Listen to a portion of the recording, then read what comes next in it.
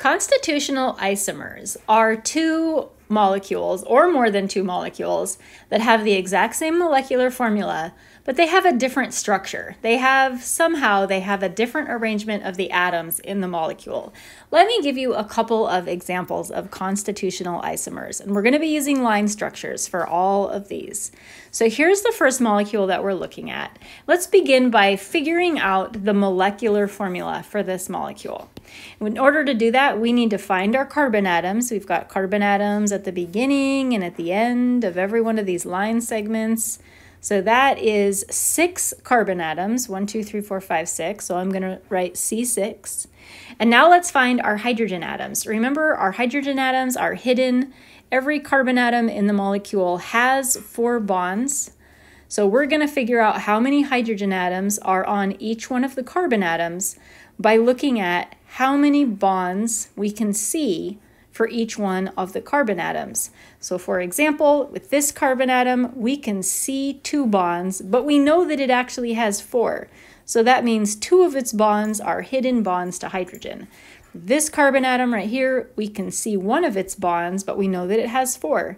So that means it must have 3 bonds to hydrogens. So how many hydrogen atoms did we just draw?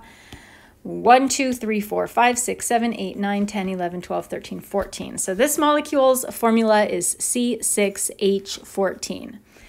If we were asked to draw a constitutional isomer of this molecule right here, we would need to draw a molecule that has 6 carbon atoms and 14 hydrogen atoms, but the atoms are somehow arranged differently. Now I'm going to pull these hydrogens off of the molecule just to make it a little bit easier for us to look at it, because it's a lot to look at. If I were to draw something like this, so this is a mistake that a lot of students make. If I were to draw something like this, this molecule right here is not a constitutional isomer. It does not have a different arrangement of atoms. This molecule still has 1, 2, 3, 4, 5, 6 carbon atoms in a row with all 14 of those hydrogen atoms attached. These two molecules are different only in terms of the shape that we've chosen to draw them in, but the arrangement of atoms, which is just the actual connective pattern of the atoms, 6 carbon atoms in a row, that hasn't changed. So this is not a constitutional isomer. Just changing the angle of the bonds doesn't turn it into a constitutional isomer. We have to draw something that has a totally different arrangement of atoms. Like instead of 6 carbon atoms in a row, let's just draw 5 carbon atoms in a row. 1, 2, 3, 4, 5. Now we still have to have 6 carbon atoms. We can't change the molecular formula, but we'll put carbon number 6 like a branch coming off right there. So there's carbon number 6. So this guy's got 6 carbons, and it has 1, 2, 3, 4, 5, 6, 7, 8, 9, 10, 11, 12, 13, 14 hydrogens. So all the hydrogens are still there, and that makes it a constitutional isomer. So these two molecules are constitutional isomers of each other because they have the same molecular formula, but they have different arrangements of atoms. This is 6 carbon atoms in a row. This is 5 carbon atoms in a row with a branch. Or we could go like just 4 carbon atoms in a row with a couple of branches. We could put both of the branches on the same carbon if we wanted to. Still 6 carbon atoms, and if you wanted to count all those hydrogen atoms, you would see that they are all there. What if we tried something like this? So this is 6 carbon atoms, 1, 2, 3, 4, 5, 6. What about our hydrogen atoms? 1, 2, 3, 4, 5, 6, 7, 8, 9, 10, 11, 12. This molecule only has 12 carbon atoms, so this is C6H12. Because it does not have the same molecular formula as these guys up here, it's not a constitutional isomer. It's just a totally different molecule. So let's say all 3 of these molecules here, these are all constitutional isomers of each other, because they all have the same molecular formula and they all have something different about them in terms of the arrangement of the atoms.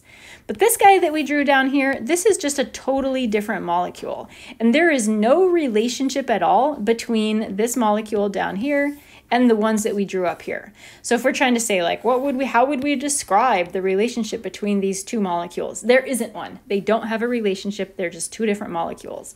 But this molecule has constitutional isomers. We could draw constitutional isomers for this molecule. We could draw a 5-membered ring with a branch right there. That's going to be 1, 2, 3, 4, 5, 6 carbon atoms, and 1, 2, 3, 4, 5, 6, 7, 8, 9, 10, 11, 12 hydrogen atoms. In general, when you're drawing constitutional isomers, if you start with a molecule that isn't cyclic, your constitutional isomers need to be not cyclic as well. And if you start with a molecule that is cyclic, your constitutional isomers also need to be cyclic. Let's see if we can come up with one more constitutional isomer for this C6H12. What if we did something like that? Nope, I just drew that. This right here. Is this a new molecule? Is this a new constitutional isomer? It's not. It is not a new molecule because I could just go like this and it's exactly the same as the one that I just drew. So we've got to be really careful when we're thinking about these constitutional isomers. If you can just turn the molecule around on the page, it's not, and it's the same thing. It's not a constitutional isomer. It's just identical. What about this guy? A 4-membered ring with 2 branches. 1, 2, 3, 4, 5, 6 carbon atoms. 1, 2, 3, 4, 5, 6, 7, 8, 9, 10, 11, 12 hydrogen atoms. So these 3 different types of cyclics that we've drawn, these 3 are all constitutional isomers of each other. And again, the constitutional isomers are going to be molecules that have the exact same molecular formula, but they have something different about the way the atoms are bonded together or arranged.